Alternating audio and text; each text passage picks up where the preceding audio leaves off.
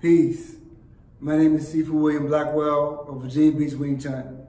Today, I'm going to be describing Sil Lim Tao. Sil Lim Tao is the first form of Wing Chun. Wing Chun has 3 empty hand forms, 1 wooden dummy form, a pole form, and a knife form. Sil Lim Tao translates loosely as little idea, little imagination, or little thinking. What it means is that we don't necessarily fight with the form. The form gives us the structure, the ideas, and the concepts that we use to develop to drill and techniques that we use for the fighting. Today, I'm going to go over Sil Lim Tao, teach you some basics on how to execute it according to the Lo Man Kam lineage. Usually, we would take a couple of weeks to develop everything out over time. So because this is a condensed video, please take your time, rewind back to certain parts, replay certain parts of it to get an understanding and the feeling of it. There's no need to rush through the whole thing in one time. Take your time with it, learn how to develop it, and I hope you do enjoy it.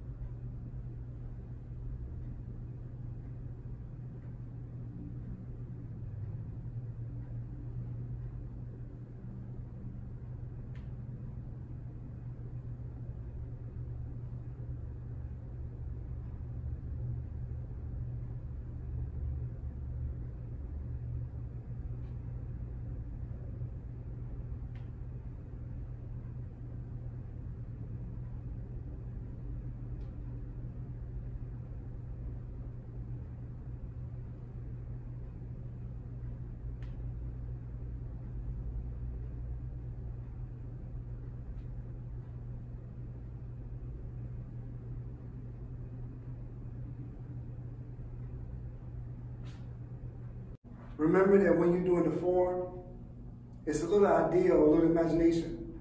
So allow yourself to formulate a sentence structure in your head. Tell yourself everything that you're doing as you're doing the form. Stand up tall, relax. Bring your hands up, bend at your knees, open your heels, open your toes, open your heels, push your hips forward. Your shoulders are back and your feet are formed into a triangle. Somewhere in front of you, your toes will eventually touch out in front of you. You bring your hands up, bend your knees. You notice that when I bend my knees, my front hollows out. my balance isn't complete right now, so I complete it. I move my heels out, my toes, and my heels. My balance is still going forward. So what I have to do is push my hips forward and lean my shoulders back. Now my balance is back accurate. So my my shoulders are over my toes, and my center of balance, center of gravity is now in the middle of my body. And I'm stable again from here. After getting into the horse, you want to begin with your first hand.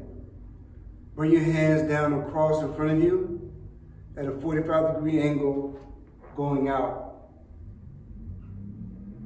One hand over the other. You want your left hand over top of the right hand.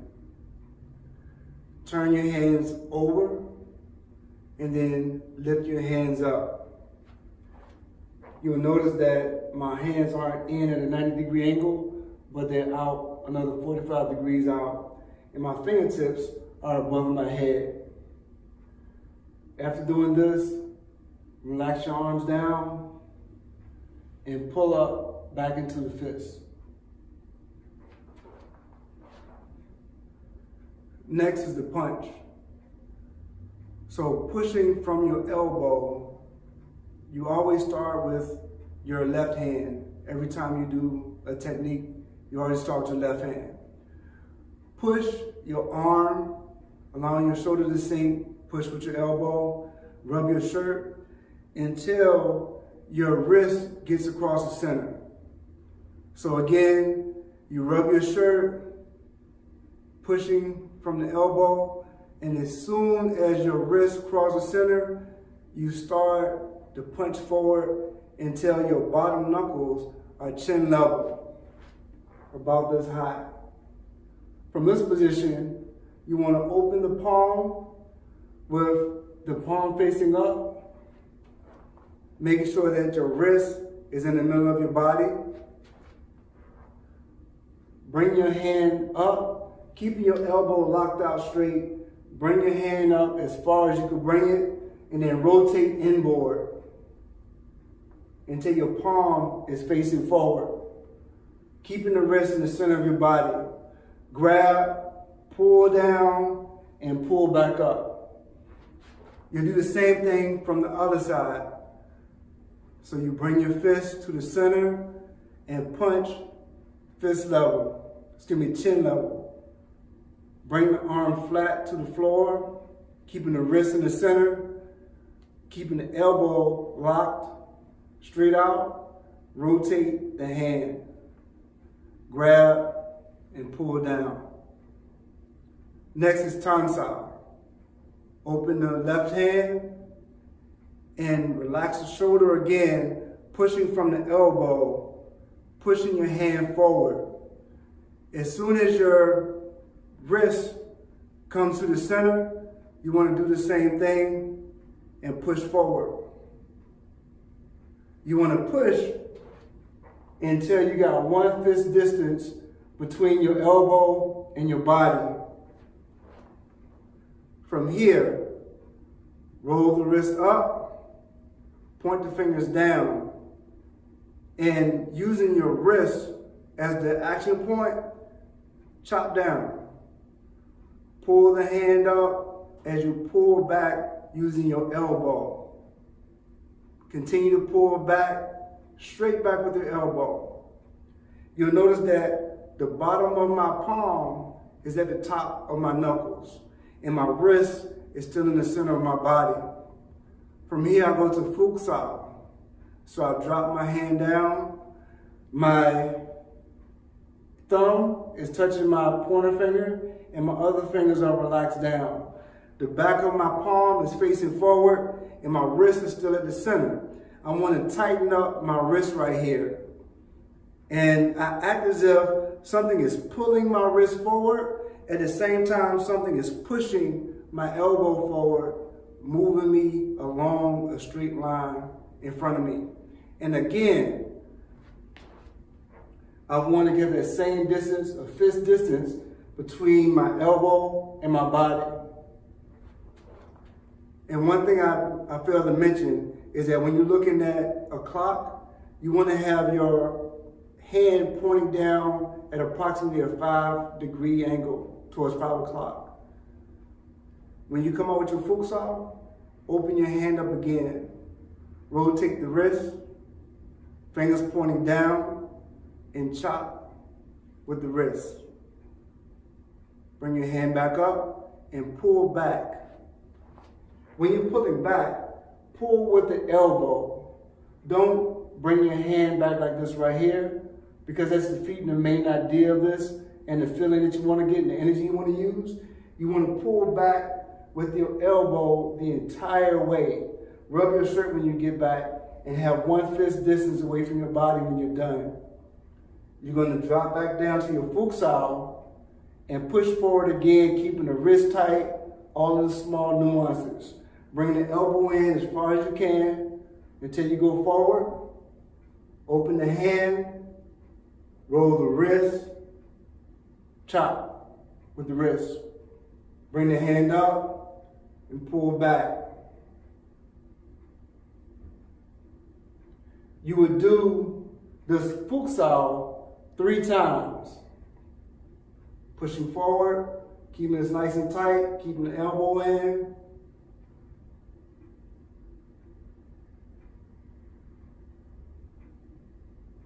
Pulling back.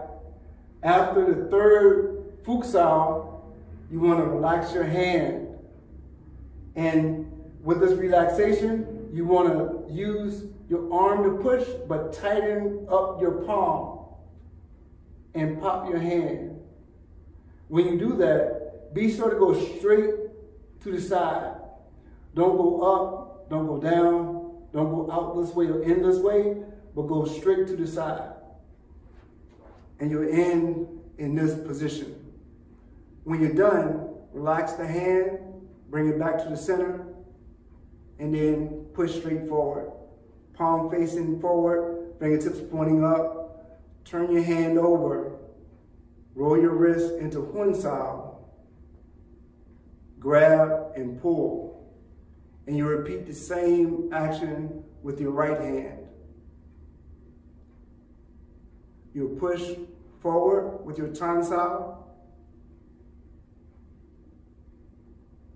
This is a slow movement. Don't be in any rush to complete it. Pull your hand back. This is the 1st Full Sao. Roll your wrist. Chop with the wrist. Bring your hand up. Pull it back. Continue to pull with your elbow. This is the 2nd Full Sao. Push straight. Open the hand, roll the wrist, chop with the wrist, pull it up, pull back with the elbow, all the way till you're a fist distance from your body. Come down to Full Sao, push forward, nice and slow, chop with the wrist, come back. Wrist stays in the center the entire time. Relax my hand, pop, come back to the center, forward, Hun Sao, keeping the wrist in the center, grab and pull.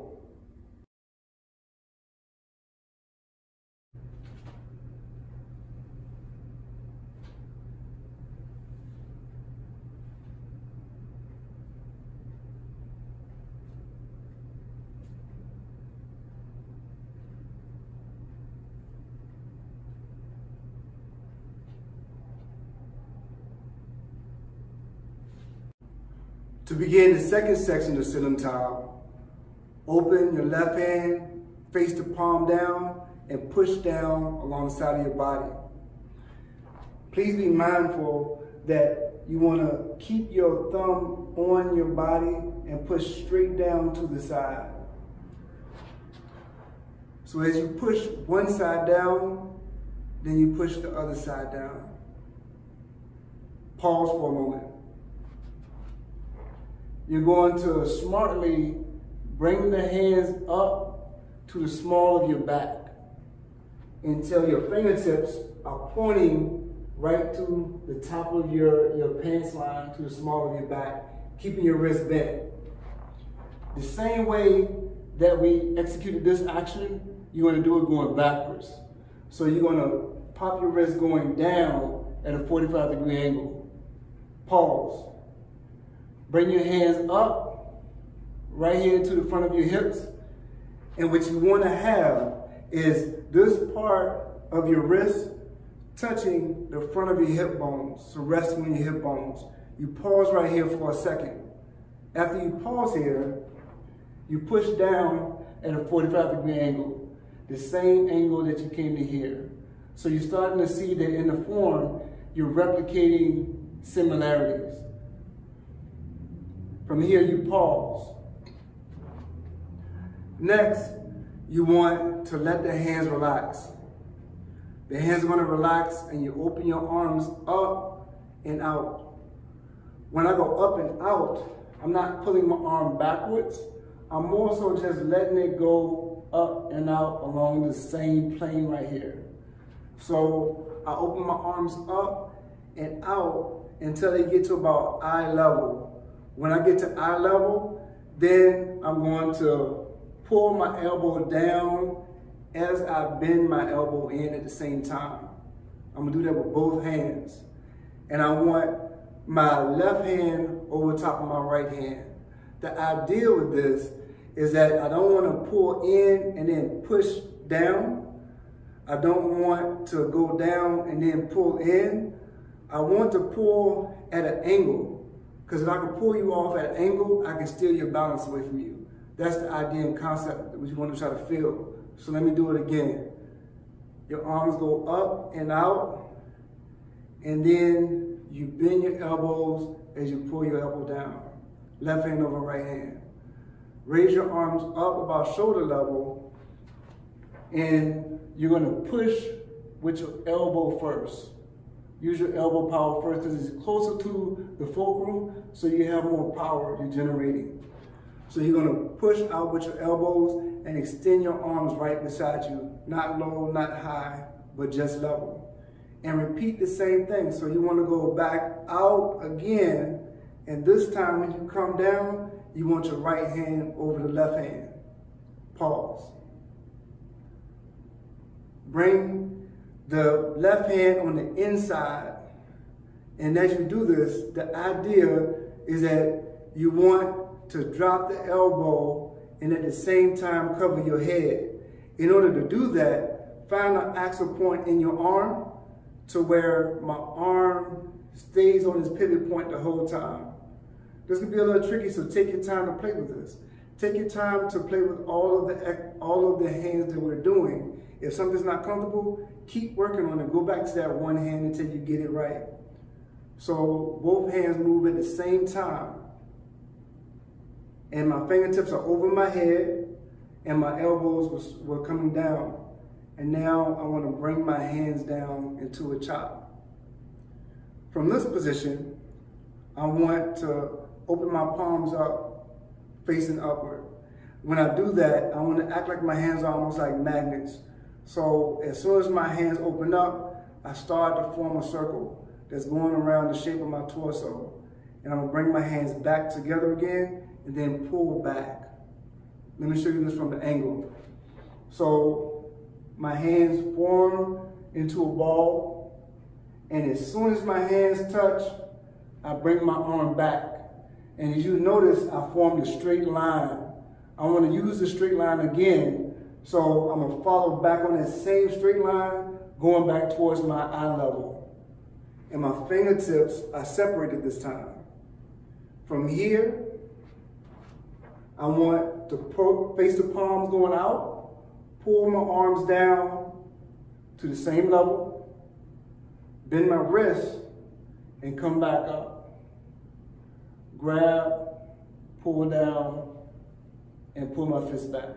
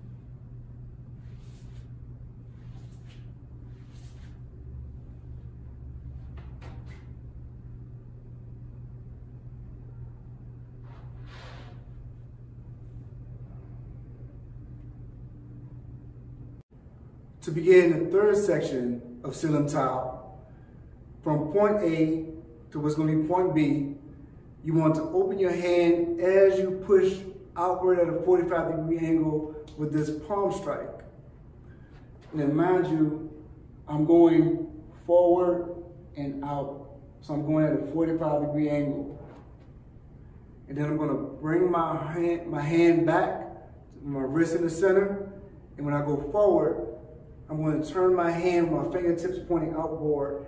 The idea and the feeling for this is you're hitting someone up under their chin.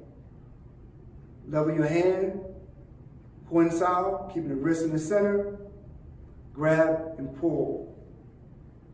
Go out at a 45-degree angle, come back, palm strike forward with the fingertips facing outboard, flatten the arm, point south, grab, pull down. Next will be my tan saos and gan saos. So have the idea of the center line the whole time we go over this aspect. I'm going to open my hand up and my wrist is going to cover the center line and then go back out.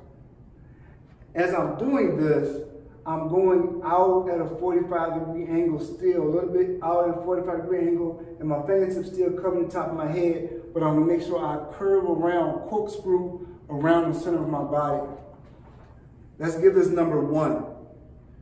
I'm gonna bring my hand down on the center line and come to here. It's the same position from the first section. This is number 2. I'm gonna go back across the center, out and forward. That's number 3. So number 1 and number 3 are the same. For number 4, I'm gonna cross the center line and I'm gonna come all the way down to the side of my body. And number 5, I'm gonna come back up to the same as 1 and 3. Let me do that with the other hand just to give time for it to digest. So I cross the center line, corkscrewing forward and up. Number 1, let me go down to the center. Number 2, go back across the center. Number 3, go across the center. Number 4, go back across the center, up and out for number 5. I'm gonna do it all the way again, and I'm gonna finish this time with the transition. So I cross the center for number 1, come down on the center for number 2, cross the center for number 3, cross the center going down for number 4, cross the center going back up for number 5. For the last piece, I'm going to bend my wrist and pull my elbow in at the same time. It's almost like somebody got a string right here on the end of my elbow, and when they pull it, my wrist bends and it comes in at the same time. When I get here, I'm going to go down all the way around till my fingertips are pointing outboard, and I palm strike out, the same little pop. The idea with this is that when you do the palm strike, think about your arm as being a hand saw, and there's a piece of wood underneath your arm. When you try to cut something, if you go flat across the surface, you'll be there all day trying to saw it and get a grip into it. But if you go down at an angle and stay stuck into it, then you have more power over top of that object. And don't fully extend your arm because you're trying to seal something under your arm. After you do that, flatten the arm out, point out.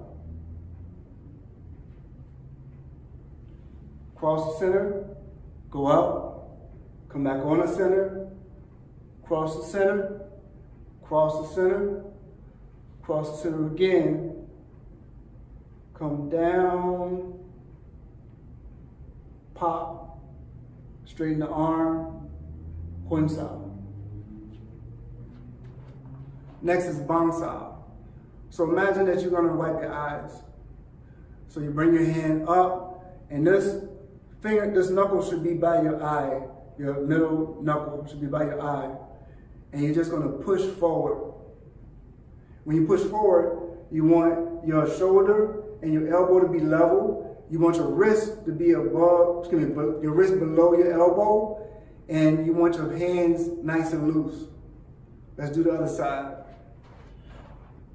Bring your hand up, push forward, and this is a straight line going forward. This is the diagonal line going down. And also you notice that my hand is out, my arm is out at a 45-degree angle. Let's do it again with the completion piece.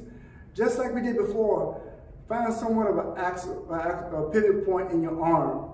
You're gonna pull your elbow down, allowing your hand to cover your head. Continue to pull your arm down until your palm is facing up like a tom sign. From here, you're gonna bend your wrist with your fingertips pointing down. The same thing we did before, just pop. Going forward, down at an angle. Straighten your arm out, one side, and pull back up. Come up to your bong sao, push it forward. Bring your elbow down while you're covering your head. Bring your arm down, bend your wrist, pop forward, straighten your arm, one side. On to the closing. You want to bring one arm, just give me your left arm down first. Same way across your body. You want to work on a push and pull idea that we have. So you're going to go smartly down across your arm. As soon as you make contact, you're going to turn both of your wrists at the same time, pulling your left arm, pushing your right arm. You want to create some friction with your arms. Try this several times when you first learn, get the hang of it. So you're pushing and pulling with your elbow. So for the form, you're gonna go extend your arm, push and pull one time, two times, three times. I want to complete my action so my hand is still open, as if I'm gonna do it again, but I'm not. I'm gonna bring my fist up, my wrist in the center, and I'm gonna do the push and pull idea again, but this time with the punch. So I'm gonna push this punch and pull this fist back. That's one punch. And when I punch, I'm gonna push over my arms. So I'm gonna always have positive control of the center of my body. So let's do the complete closing.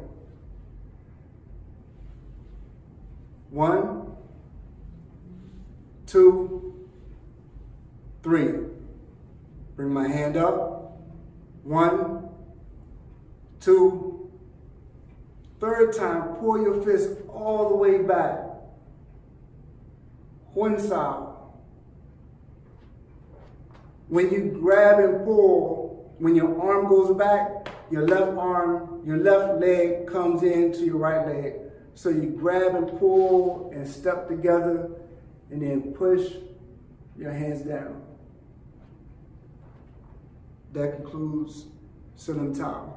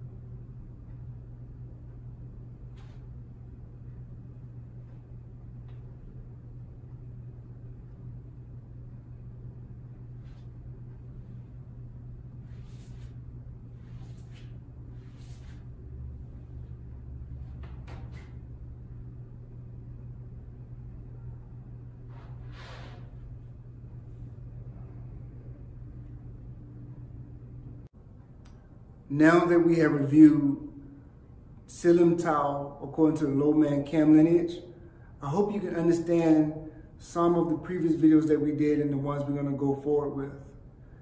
By understanding the Sil Lim Tao, you can understand how we do some of our structure, how we form our bodies, some of our movements, some of our ideas and concepts, because we pull from the form to inform us of how we use our Wing Chun. A lot of what we do comes out of the first form. So it's important to take your time to learn it, to go back, to review it, and if you need to, take your time with certain parts, pause, go back, and work on each little small element, because ideally, we would want to stretch this training out over the course of a few weeks so that you can get a full understanding of it, and when you move forward, you have basic building blocks going forward. So next week, Sifu Evan is going to be reviewing the spring arm. Thank you for joining this video. We hope you enjoyed it. For more information, please visit us at vbwingchun.com. Stay focused, stay strong, stay trained. If you stay ready, you don't have to get ready. Peace.